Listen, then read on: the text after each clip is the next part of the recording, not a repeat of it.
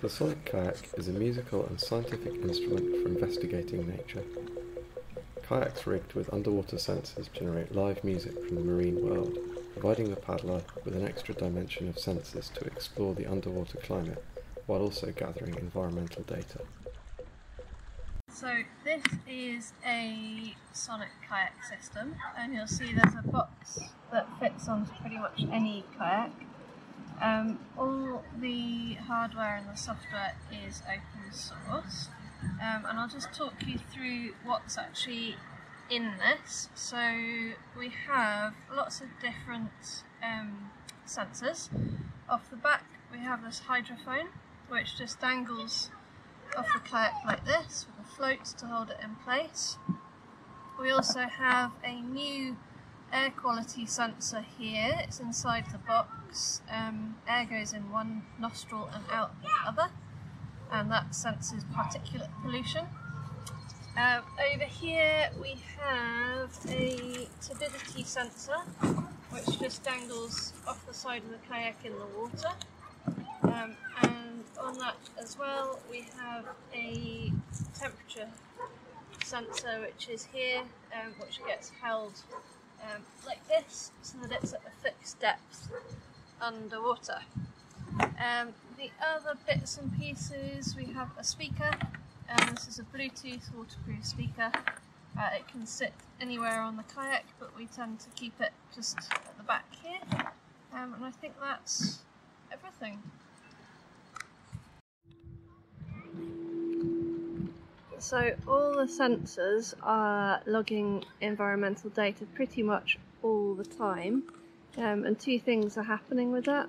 Firstly, it's being all turned into sound and sonified to the person who's paddling, so they can hear the underwater environment change as they paddle around. The other thing that's happening is that all that data is getting stored on a USB stick on the kayak, together with the GPS and the time and the date, and that means that we can make really fine scale maps of all these different environmental variables just by paddling around. Using one method and then do it again using another method? Yes. So like the first method it could use top paddling and then you've got kick, and the second one it could use both top paddling. Or we can just test it. So here's like the key areas around here, which we can do around the thing, in terms of the sea bass, and then the noise pollution.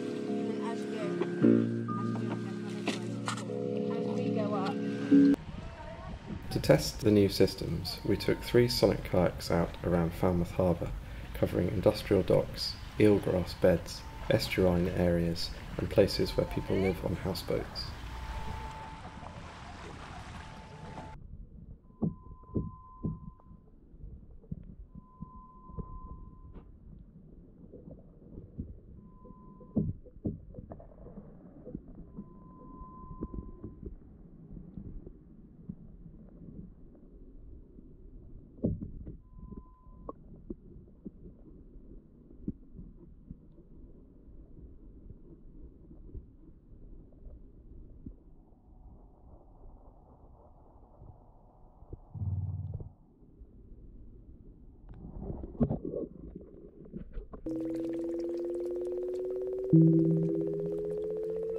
The sonifications were designed by Kath Matthews, and we used an online survey to pick which sonifications people found the easiest to interpret.